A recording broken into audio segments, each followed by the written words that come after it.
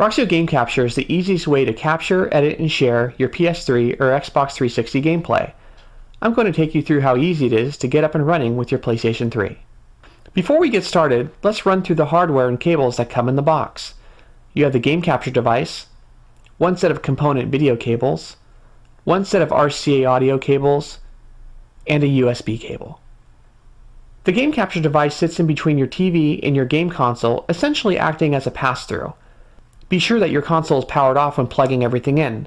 Let's first start with connecting the Game Capture device to your TV with the component video and RCA cables that are provided. Next, you will connect the Game Capture device to your game console. Keep in mind, if you are currently running HDMI or composite, you will need to provide the PS3 component AV cable.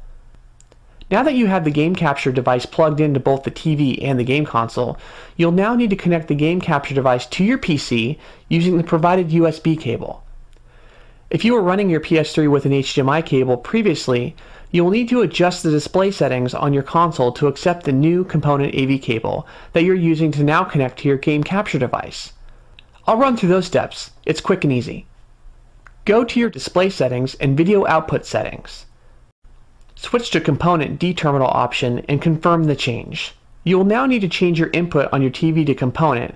Be sure that the 1080p box is unchecked since it's not supported, and check the resolution supported by your TV. And confirm the change. Now select the audio output settings. Change audio to audio input connector and confirm that change. Now that all the hardware is connected, you will need to install the software that is provided. Once installed, Roxio Game Capture will put an icon on your desktop. To start capturing, launch the application and then click the large Capture button. This will take you to the capture application of the product. It's here where you can set a number of options if you like, such as output format, capture length, and file naming.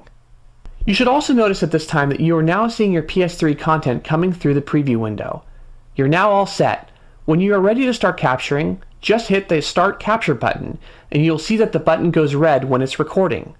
When you want to stop recording, just hit the button again and it will return to its